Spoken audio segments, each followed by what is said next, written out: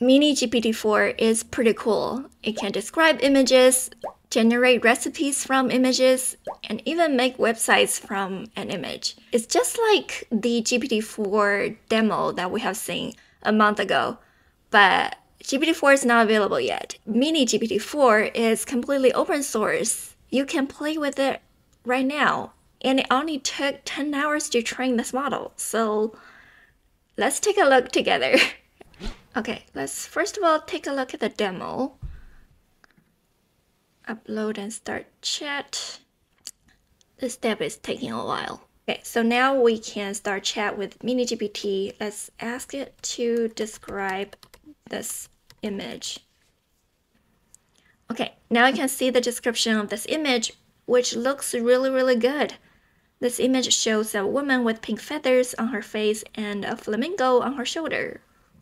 So now let's take a look at the MiniGPT4 paper and see exactly how this model is made. Here is the underlying architecture of MiniGPT4. We have an image here that feeds into a pre-trained model components of a visual model. And then we have a single linear projection layer that projects the visual features to the language model. The language model here we have Vicuna, which is also open source. The language model accepts the format of the prompt human, the output of this single linear projection layer, the question that we may ask. Here's the format assistant, and then we get the output right here. The logo design is simple and minimalistic. It looks pretty simple. It just combines pre-trained language model with pre-trained visual model plus a single linear projection layer on top of the visual model. The visual encoder is BLIM2 with the VIT and also the pre-trained Q-former. If you're interested, you can take a look. And then it uses the linear projection layer we just talked about. There are two parts in their training process. The first stage is the pre-training stage. So in this stage, they used a combined data set of the conceptual caption, SBU, and Leon 5 million image text pairs. This pre-training stage only took about 10 hours to complete and used 4 A120 GPUs. Right, so it's not a huge effort. It's only 10 hours to train this model. Incredible, right? However, there is an issue with this training step. So they were struggling to produce coherent linguistic output, such as generating words or sentences, fragmented sentences, or irrelevant content. So the stage 2 is fine-tuning. Before they fine-tune the model, they need to have a better quality dataset. This is how they get this data set. They use the model that they got from the first pre-training stage, so the not-so-perfect model, to generate a comprehensive description of a given image. This is the prompt they used, the image features, which is the visual features produced by the linear projection layer.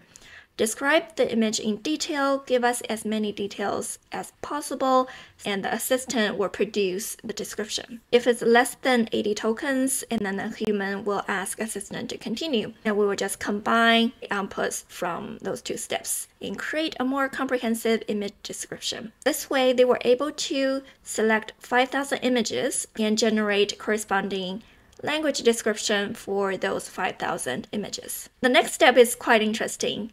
They used ChatGPT to refine the description. They used ChatGPT to fix the error, remove any repeating sentences, meaningless characters, basically rewriting and refine the 5,000 image descriptions. In the end, they were able to get 3,500 high-quality image text pairs satisfied with their requirements. And now we can refine their pre-trained model with those high-quality image text pairs. And as a result, MiniGPT4 now is able to produce more natural and reliable responses. The fine-tuning step only took 7 minutes with a single A100 GPU.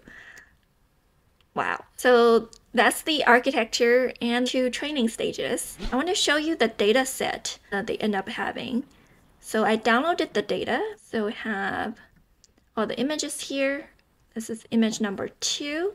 And we have this filter cap JSON file, which provides all the descriptions of the images. And then you can see the description of the image here. The image shows a man fishing on a lawn next to a river with a bridge in the background. Trees can be seen on the other side of the river and the sky is cloudy. I don't see any sky, but other than that, everything is very accurate. That's the data set. And finally, you can check out their GitHub page. Everything is open source and they have instructions on how to get started using their code. Yeah, so that's MiniGPT. I just got excited when I saw this project and I thought I would share. Hope you find it helpful. See you next time. Bye.